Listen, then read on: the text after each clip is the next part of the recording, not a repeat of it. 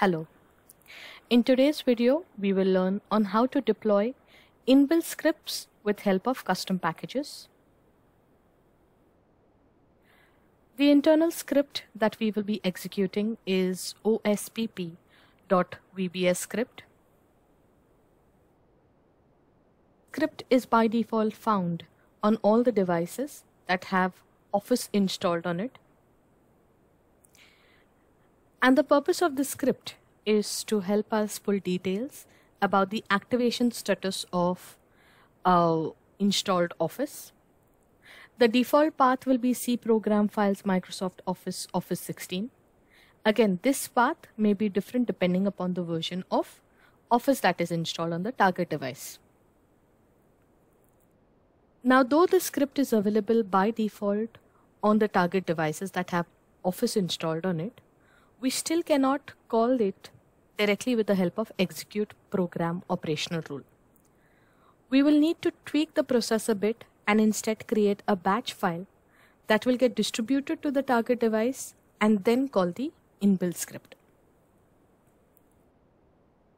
The batch file will have the below command, and once this test.batch file runs successfully, the output will get saved to the output.txt file. So let's get started with the demo.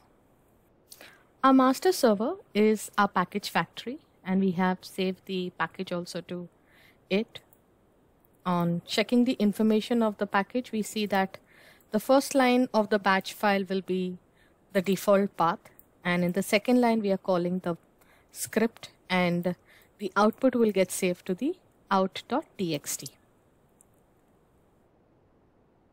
Next, let's go to the BCM console and create a package. So go to the package factory and create the package. Go with the default option, that is a custom package. Click next.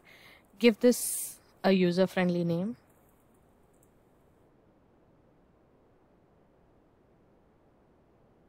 Next, the path where you would like to save the test.bat. In my case, it will be C/TMP. So this should be colon. Next again, add the package to it. Click OK. Next, and publish it to the master. Finish. Continue with clicking yes. Click next. Here we are going to add the execute program operational rule to call the batch file.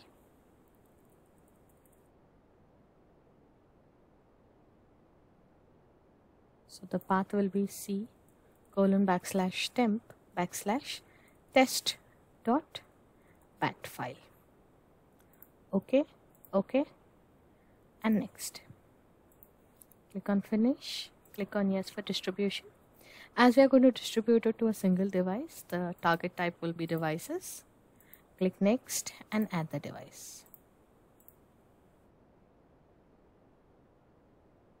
Click on finish and yes. So we can see that the operational rule is executed successfully. Let's go to the target device and check the temp folder.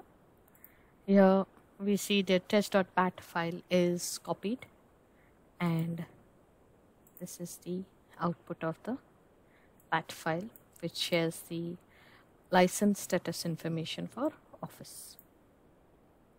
Thank you for watching the video.